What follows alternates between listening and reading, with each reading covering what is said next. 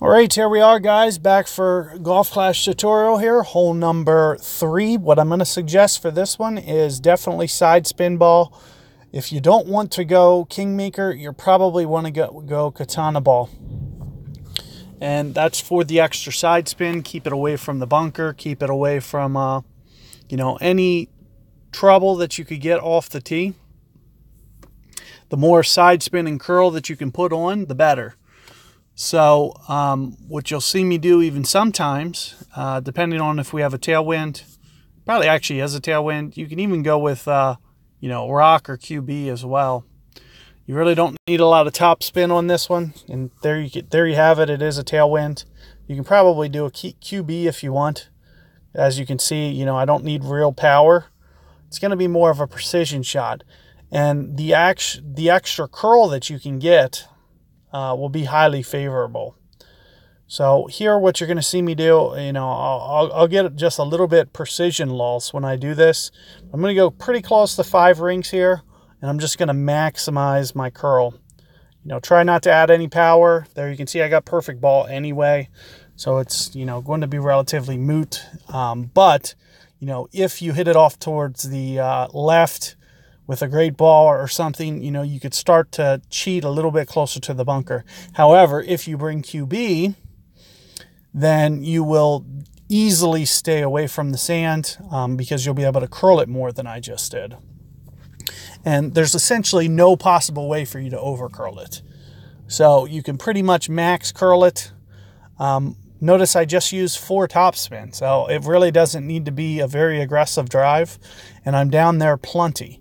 More so than anything, the reason that you'll see me use a Kingmaker, it'll help me get that albatross on the second shot. So that's why I would choose Kingmaker over Katana. However, that nice side spin element is going to, be much more favorable over, say, a Titan. Especially just in case, you do make a little mental mistake and don't get that perfect ball.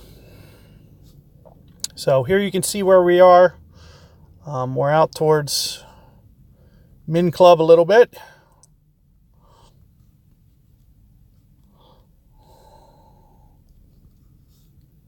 And what I'll sometimes do, maybe a minus 5% or so. I'm going to use about 4 backspin here.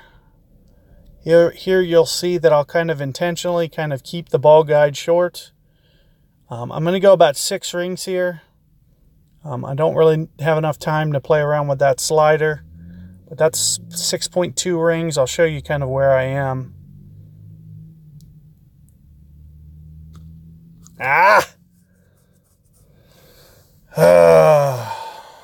Did not expect that great ball.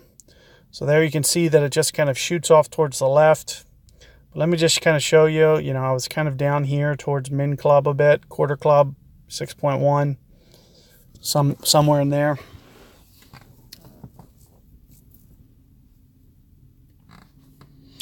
I actually have, quite a bit of problems hitting perfect ball. I don't know if it's, the animation of this hole or something, but it just does not like to give me perfect ball in this hole no matter what.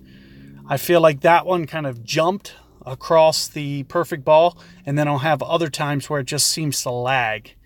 And where, I'll try to anticipate that jump, and then it'll just, completely be on the other side.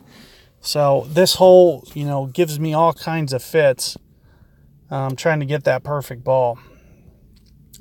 But you can see that, we'll have a very easy possibility there for albatross. Good luck with that hole, you guys, and I'll catch you guys on hole 4 coming up.